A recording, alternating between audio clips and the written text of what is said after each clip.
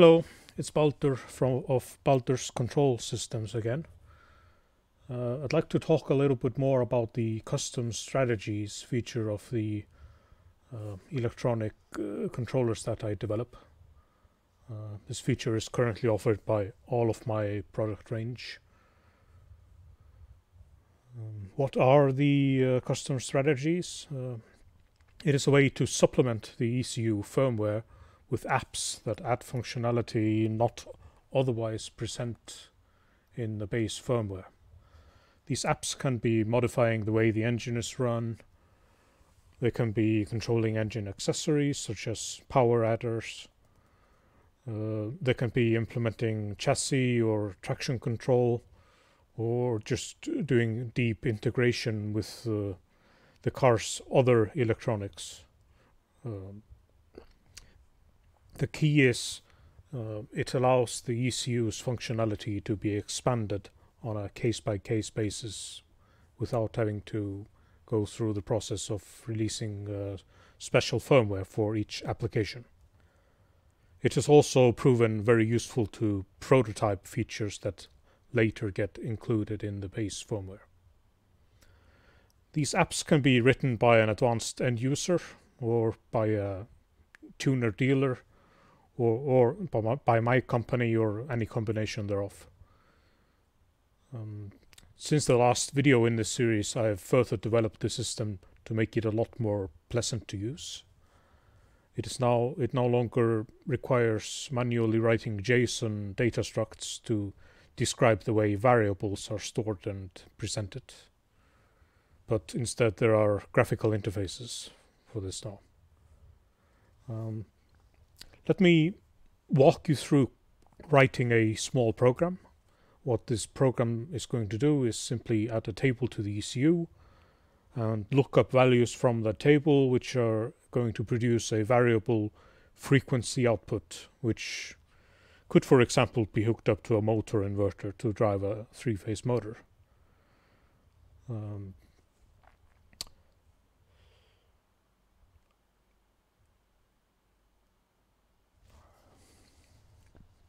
Okay, let's get started. This example is running on an MPC1 control box, but the same syntax applies to all of my products. I'm going to start by going into the code toolbox and create a variable to keep the output of the table lookup function. I'll just simply call that output frequency.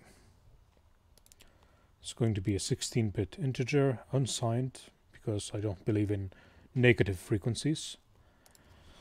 Units is hertz, and since the 16-bit value goes up to 65,000, and I'm not interested in frequencies that high, I'm going to scale it down by a tenth to give us more resolution at the lower frequencies. And subsequently I'll put one digit after the decimal point so that we can see the extra granularity. Now that that's done, I'll go into the configuration toolbox and create the configuration that our program needs. I'll start by adding a category. Let's just call that category tables, and I'll add another category for breakpoints.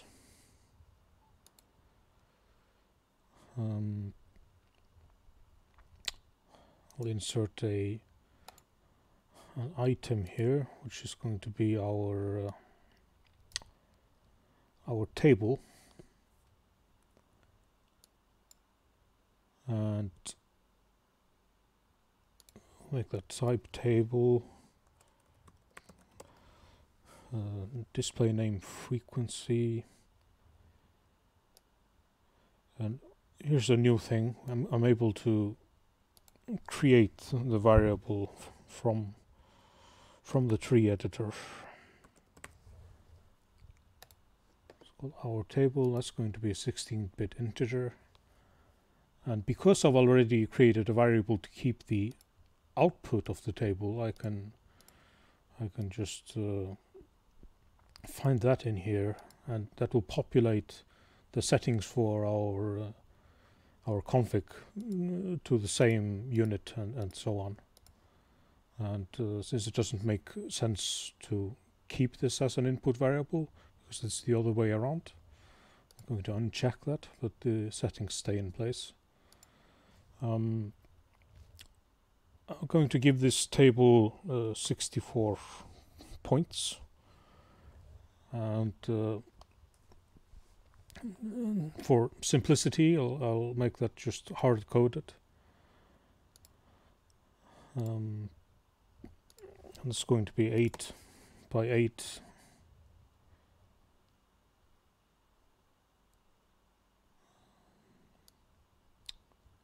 That looks good.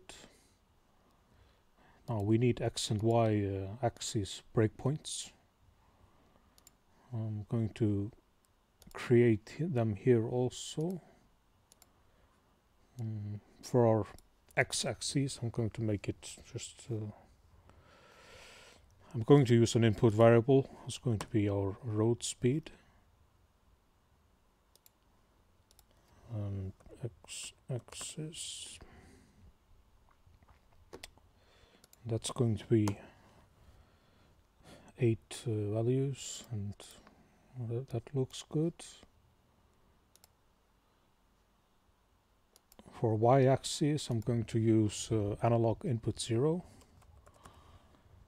So I'll make that a 16-bit integer and select analog 0. 8 values, that's okay. Now, our table, remove that from here and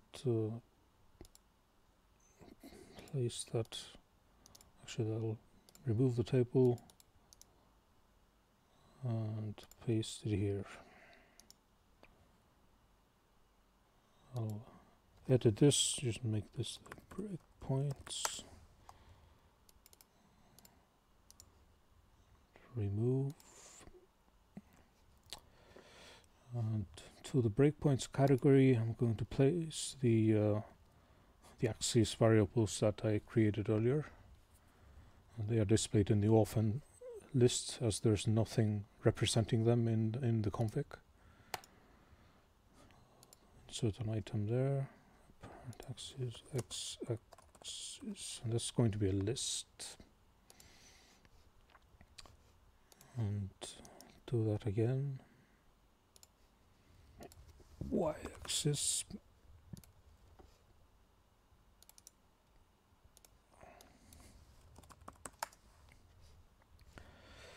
That looks good. Yes, commit the changes. And now we're ready to start writing the program. I'm going to make the program run the lookup function 100 times per second. So I'll make a callback function called, let's call it CP100, name doesn't matter. And I'm going to create an init function. Every program needs to have an init function. When the program starts up, the init function is called, and once the init function exits, there's no, the program does not get called again unless the init function specified so. And the init function is, all of the functions in the program are expected to not to block. They're supposed to be not blocking. So they are. So the program flow is callback based.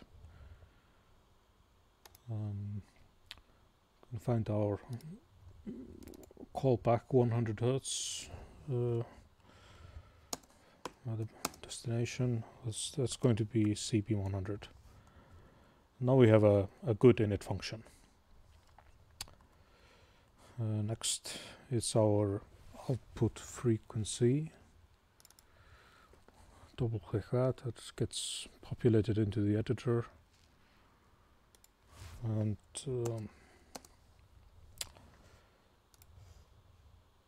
that's going to need a table lookup function. I'm going to use table lookup 16 because it's a 16-bit unsigned table.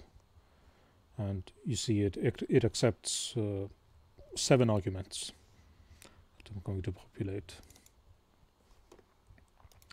Lookup 16. And it's going to be, table is going to be our table, then the x-axis and the y-axis. There's 8 points on each axis. The x-axis is our road speed. Find that here. And the y-axis is analog 0.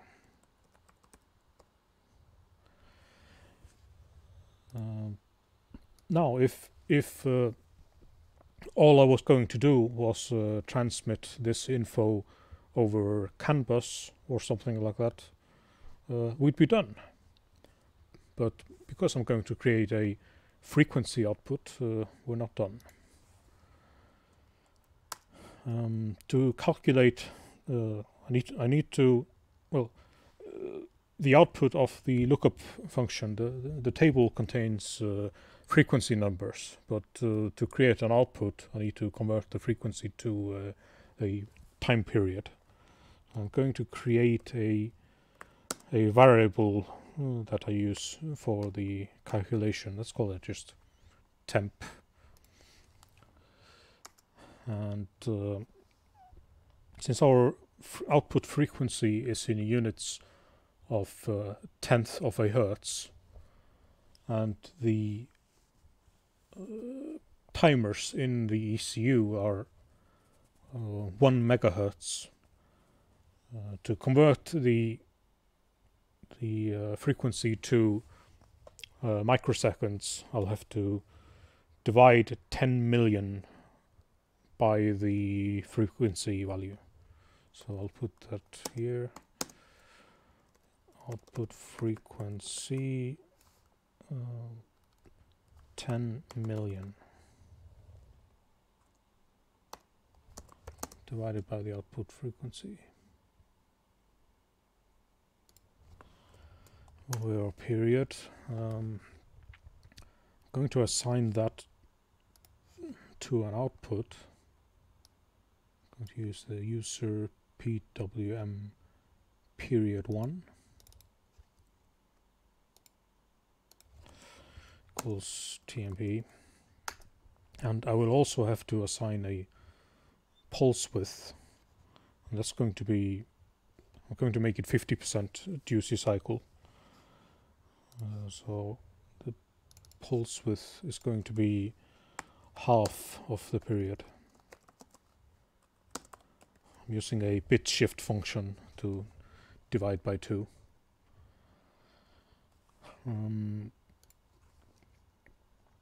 Now, if the frequency is 0, this is not going to make sense. So I'm just going to make every frequency below 5 hertz turn the output off. So I'll put a condition here. If let's do it before the calculation. If RT output frequency is greater than 50, which is 5 hertz, since it's in units of tenth of a hertz, it will do that. Else, we're going to make the period just 1000, doesn't matter, and the pulse width is going to be 0.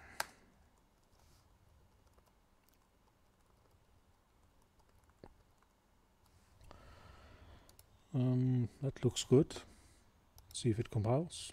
It compiles. Go back here. Now we have our breakpoints here. Road speed. Let's populate that up to 200. And analog. Let's populate that. I want to keep an eye on the output of this, so let's go into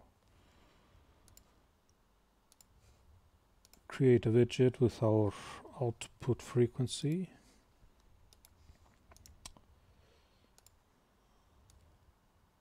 And let's also create a widget to look at analog 0.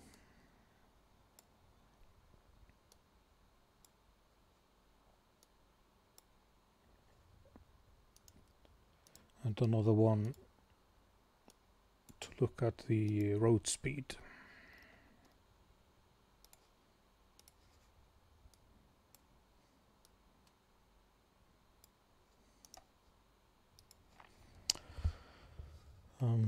I think we're ready to no, actually let's we still have to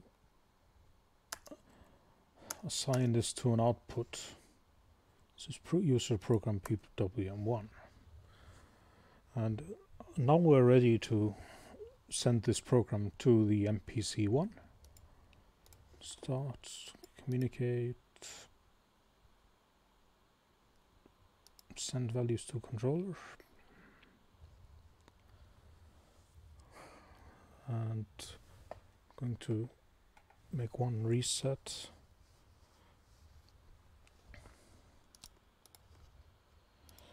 Now there's a variable in here that we can, a couple of them we can look at. User PGM error is 0. That means the virtual machine that runs the program hasn't exited, and user PGM status 2 means the program has started up and is running. Let's try populating our table with some values. Let's put them all to 50. Yeah, that looks good. Let's make it 0 at the bottom and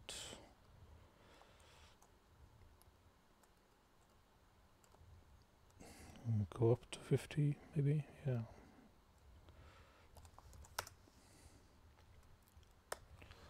Now I'll increase the value of the analog input, and the frequency follows.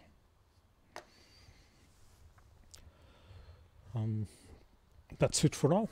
I hope you hope you see the utility in all of this. And if you want your ECU to perform a control function that is not supported by other systems, I'm sure I can help you make it happen.